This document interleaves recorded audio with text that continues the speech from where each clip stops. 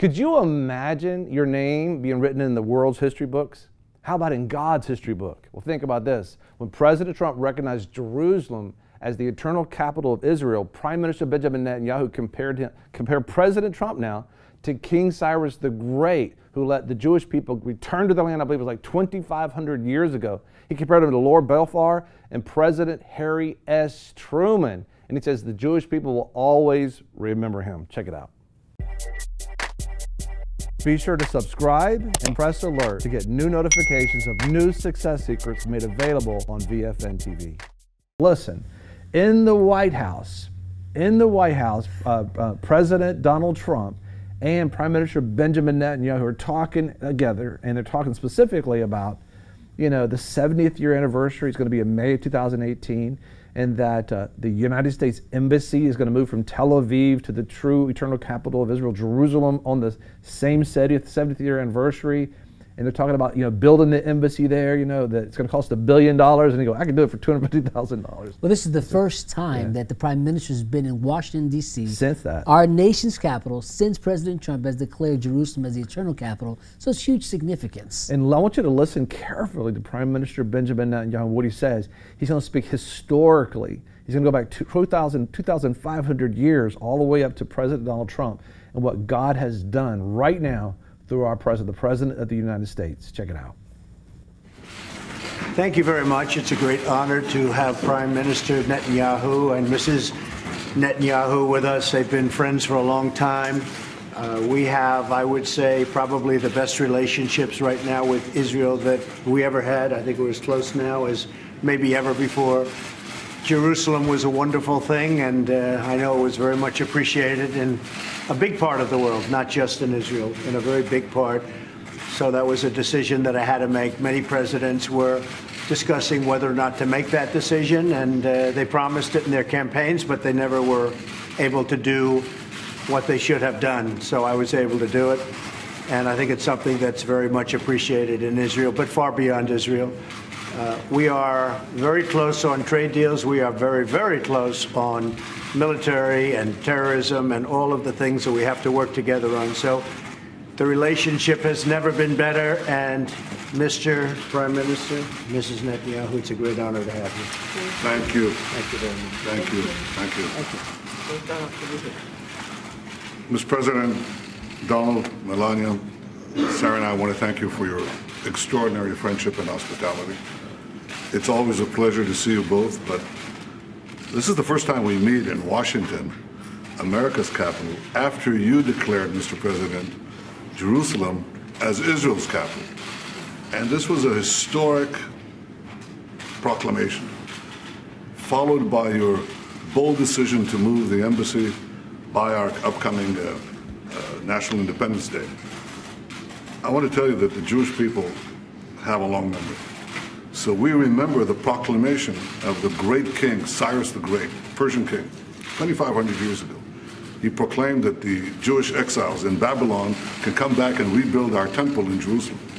We remember 100 years ago, Lord Balfour, who issued the Balfour Proclamation that recognized the rights of the Jewish people in our ancestral homeland.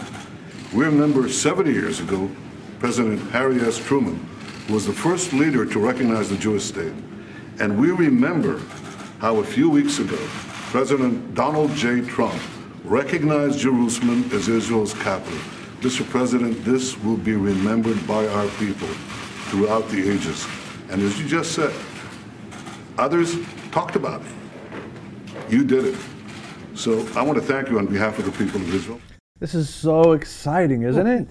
This is so encouraging because in the previous administration, there was this hostile approach towards Israel, even poking Prime Minister Benjamin Netanyahu in the chest, and just to see. Yes, he poked him in the chest. I mean, really, just to see this change, and for the President of the United States to say, this is the best relationship we've had with Israel ever, is huge, significant. Yeah, as a matter of fact, get Angry Birds ready, because I want you to see this. But I know this one particular thing that was said is 4326 here.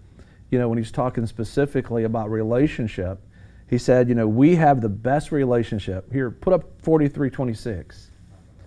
He said, we have the best relationship right now with Israel that we've ever had. That is so important. It's not like just two friends doing something. Right. It's just like it's Israel and America.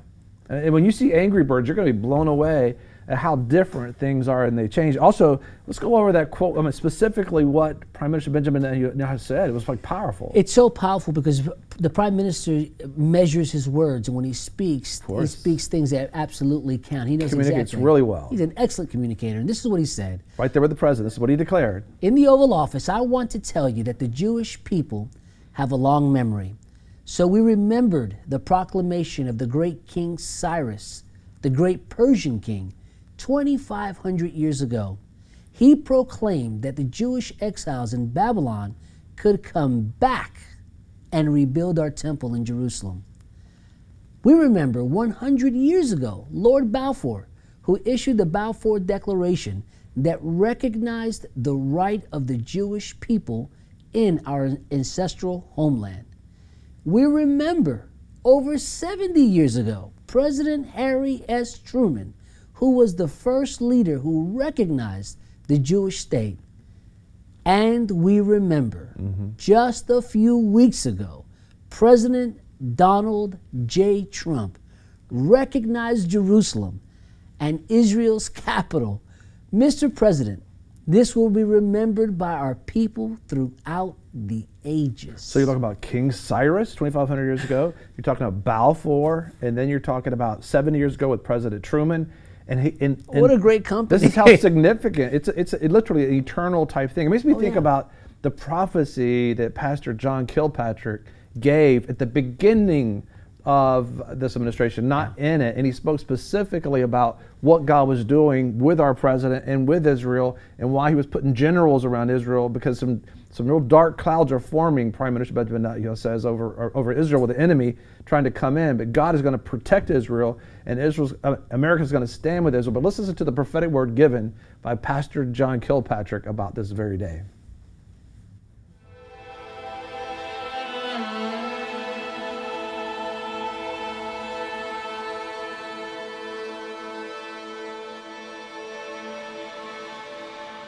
I was riding along the highway last Thursday evening. I was engaged in a conversation by cell phone with my administrator regarding budget matters. As I was listening to her answer a question, I heard Holy Spirit interrupt me and said, "How do you spell Truman?" I thought for a moment, and I said, T-R-U-M-A-N. He then said, "How do you spell Trump?" And I said, T-R-U-M-P. I immediately made the connection. He proceeded to ask me, who did President Truman lean on to help get the Jews back in the Holy Land? I said, General Eisenhower.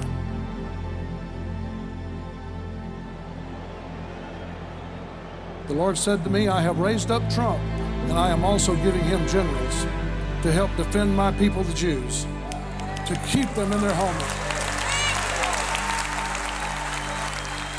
What was will be again. He then asked me, how do you spell truth? I said, T-R-U-T-H. The Lord said he's changing the appetites of people. Instead of the public now rejoicing in rumors, they will now become excited to hear the truth again. They will develop a love for the truth and reject the lies as well as the liars. This will not be true of everyone in every place, but a shift has already happened. Truth had fallen in the streets, but I tell you, I'm lifting it up again, and it shall cause great rejoicing. I, the Lord, have done this by my own power, by my right arm of might, and by my justice. Give God praise. Hallelujah.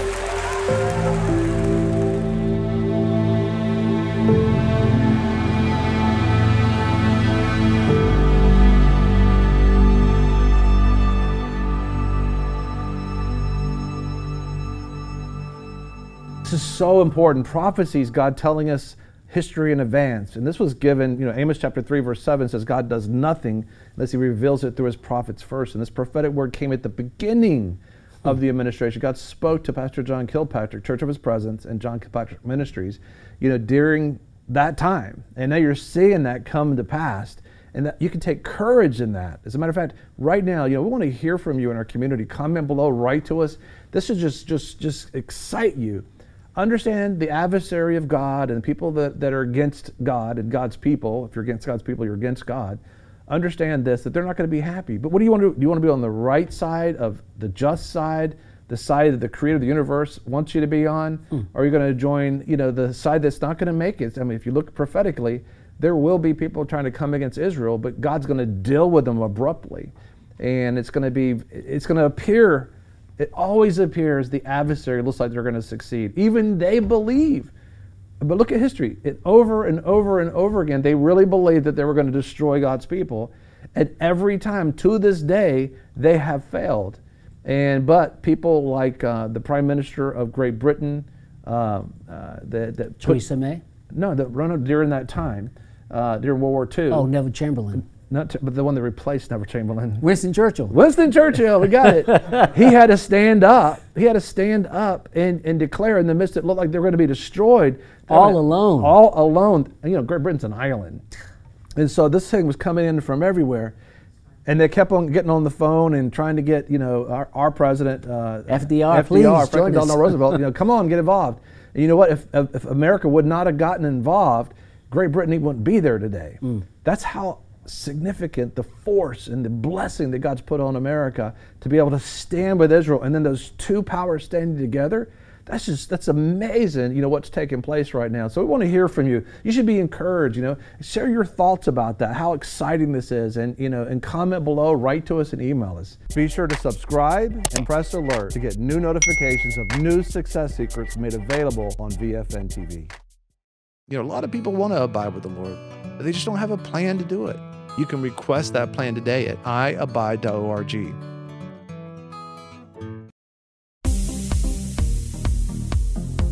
I'm your host, Greg Lancaster, and we're so glad that you've joined us. Don't forget you can join us 24 hours a day, 7 days a week. Download our app and sign up for our newsletter, The Torch, at vfntv.com. I've enjoyed our time together. God bless.